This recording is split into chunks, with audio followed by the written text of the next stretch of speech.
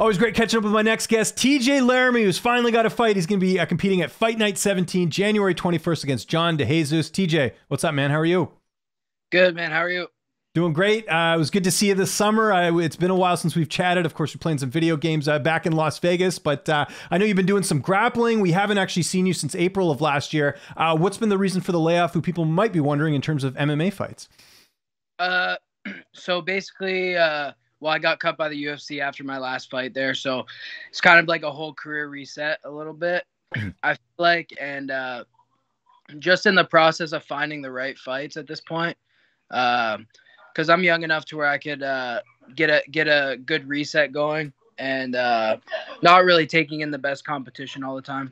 I'm not saying like easy fights in particular, but definitely like my whole career has been filled with trying to fight the top guys in my region or country for that matter. And then also in the UFC, I didn't really get the most favorable matchups. So yeah, it's been more of a reset, kind of rebuild, and just staying active in grappling is in competition in general, you know, because it's kind of impossible to fight as active as I want to compete. I wouldn't be able to fight that many times a year, you know. Yeah, no, it makes sense. It's good that you get the grappling opportunities there. Now, I spoke to Tristan Connolly a few months ago, and he had mentioned to me that, you know, the plan was to keep both you and him and a few of the other Canadian fighters on the roster, assuming they'd go back to Canada. And then when that didn't happen because of the vaccine stuff, they decided to kind of release you all at one time. Is there any truth to that? That was sort of his theory. I was just curious if you had any insight. With the email I got, it was more they had to like clear roster space for the upcoming season of Contender Series. Oh, okay, gotcha.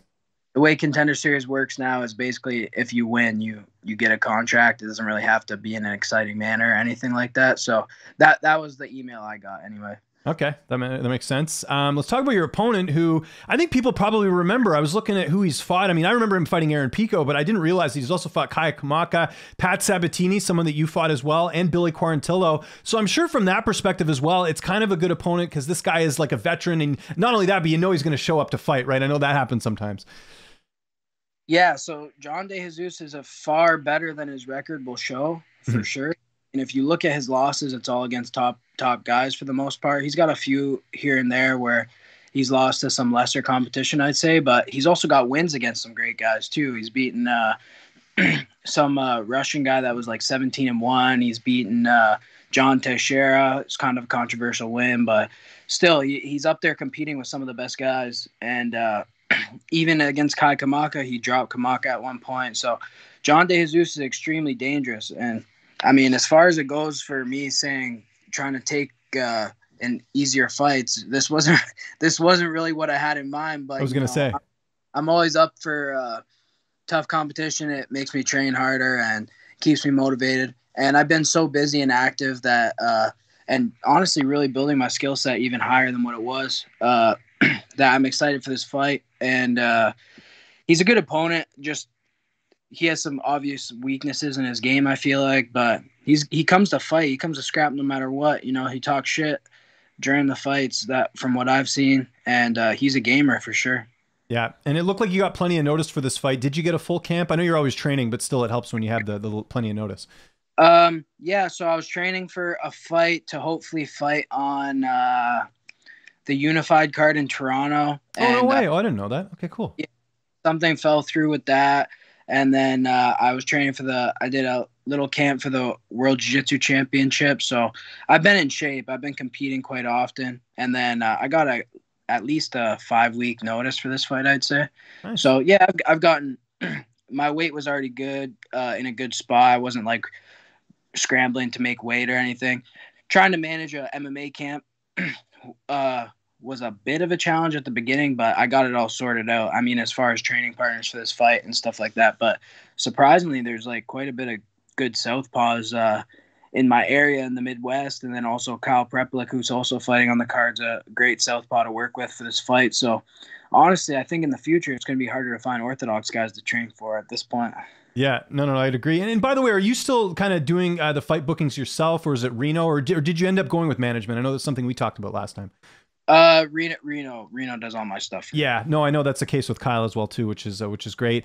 So let's talk a bit about training, because when I saw you in July for 276, you were just out there training with your buddy Cody Stamen. What type of training have you done since then? Because I know you're traveling everywhere, it seems.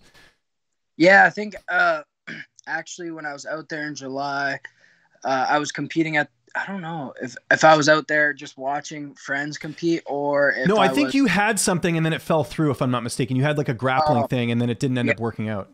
yeah. I was supposed to compete at the American Nationals, and that, yeah, I didn't get like a registration form in time or something like that. But yeah, so training's been really good, man. Just out here in Ohio, like up in my grappling, even like to great lengths, and then getting great stand up work into boxing specifically. I was training for a pro boxing match. Didn't really go through, but yeah, I've been training a lot of different aspects of my game. I feel like, especially the mental part too. Got a new sports psychologist, Awesome. and yeah, that's pretty much it. Training's been good. Training between Ohio and Michigan for the most part, and then Windsor a little bit. Now that my visa's all processed, I can go back and forth. And yeah, so I've been training at like Murcielago MMA, where like that's where like Joaquin Buckley trains, Kenny Cross, Mando Gutierrez, and then also Michigan Top Team. I've been getting a lot of working with Darren Cruikshank, who's a really good look for this fight. Cool. And then, yeah, you mentioned the Ohio gym there, training over there. Who did you know over there to go train there, and what gym is that at? So actually, a guy who's from the same area I'm from, like Windsor, Essex County, Dante Leone. He's a two-time black belt world champion. He's got third at ADCC this year. He's from that exact same area, and he owns a gym out here. So it was like a perfect opportunity to move out here and be around like a world, even though it's not MMA specific, Mhm. it's still being around like a world championship team and being around a bunch of guys that are going to be able to push me every day.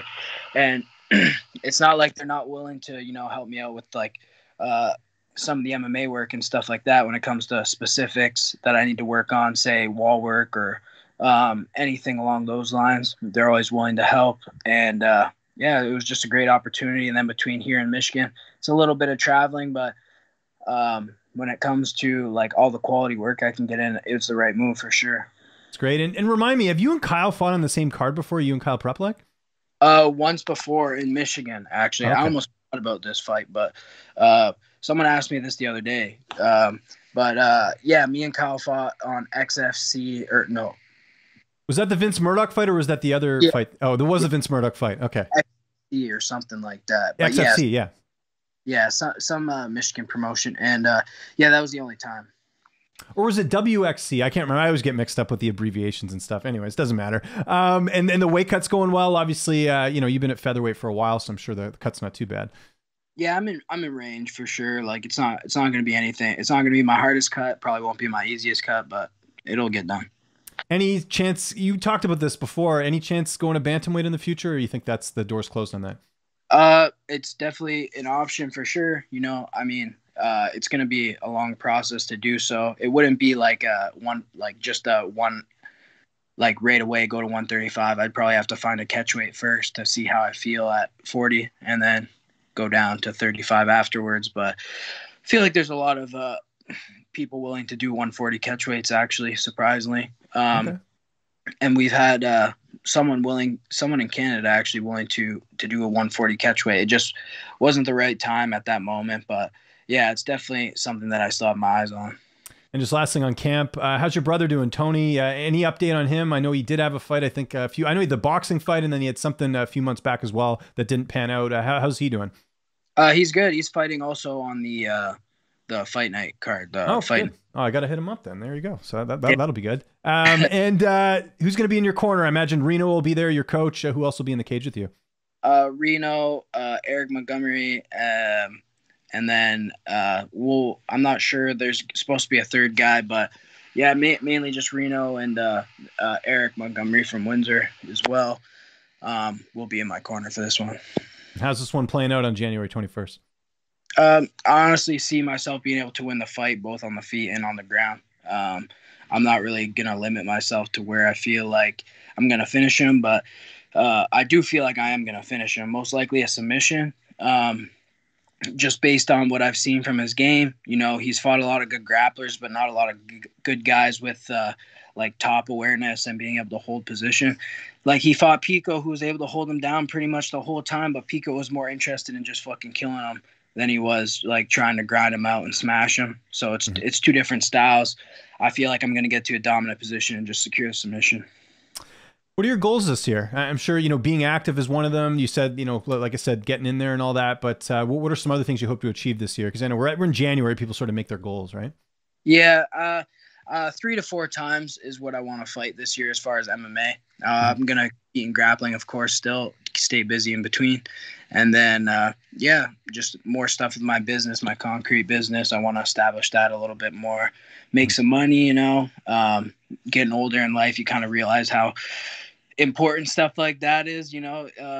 You want to build a avenue of income outside of fighting, because that was one thing in the UFC where it was like I kind of lost. I almost thought like I was pairing fighting with money too much a little bit at times, where it was like, even despite not making a lot of money in the UFC, it's still like big checks all at once, etc., all that, you know. And it's like you kind of lose your reason for why you're fighting a little bit, I feel like. And so yeah, just having a secure income outside of fighting and building my business is definitely another goal. You still cutting hair or no? Yeah, I cut hair here and there. Mainly just, it's almost more of like a hobby for like supplemental income here and there, pays for gas insurance, stuff like that. Now that I can go back to Windsor back and forth, it's a little bit easier to do that because I could just book a bunch of haircuts on the weekend when I go home. And last question, I know it's kind of hard to tell from an email, but did you get the sense the UFC was just like, hey, win a couple more fights, we'll bring you back? Because you're still a young guy, man. Like, I think of all people to get released, you're someone I think people will expect to see back in the UFC. Did you kind of get that sense from kind of talking to them directly? Yeah, like getting the email, it kind of seemed like, oh, just win a couple more and then you'll be good. But I mean, I'm not really in a position at this point to even kind of be thinking about that. Okay. I'm not like landlocked on the UFC, where it's like, as far as where I want to go with things, you know what I mean? Like, I feel like the UFC is like, people want to think of it. Well, it really is the apex of fighting at this point, as far as like skilled fighters and stuff like that. But there's so many other avenues to go now. Like, I think if you look at the bantamweight tournament in Bellator, you got some guys in there that could easily be in the top 10 of the UFC. And then same with every other 145 and 155 in Bellator, especially. Like, all those guys could definitely mix it in with the top 10 of the UFC, in my opinion. And I'm not, like I said, I'm not like set on going back to the UFC, or I'll just see how it plays out. I mean, I feel like I don't want to like hate on the UFC in any way, but no, you know, I know what you're saying. You're not bashing them, but you're also like, hey, there's way more opportunities. Plus, you didn't even mention there's PFL as well. Look at a guy like Brendan Loughnane, can't even get a contract, and then he goes and wins $1 million in PFL, right? So it can work out for the better. Like, PFL is a great example. Like, it's getting to the point now where PFL is having to have the Challenger Series to see who gets into the tournament, because so many people are trying to get into that tournament because they see the opportunity. And like, you look at stuff like that, it's like we're top athletes. We deserve to get paid a little more. I believe, honestly, because we sacrifice more than most athletes by far, as far as our bodies and time goes. So PFL is kind of doing it right. You know, even their base contracts are at par or better than the UFC. On top of, from what I know, if you make the tournament, you get like a somewhat of a monthly salary. And then you have the opportunity to win that $1 million too. Yeah, that's awesome. Hey, TJ, thanks for doing this, man. I know you're a busy guy. If there's anyone you'd like to thank before we get out of here, any sponsors or any social media you want to mention, I'll give you the last word. I just want to thank everybody who's helped me throughout this whole camp. Everybody at Adamus Jiu-Jitsu in Toledo, Murcielago MMA, Michigan Top Team, and MTC Windsor. You know, everybody takes a village to make this work. And, yeah, I'm just grateful to have those people around.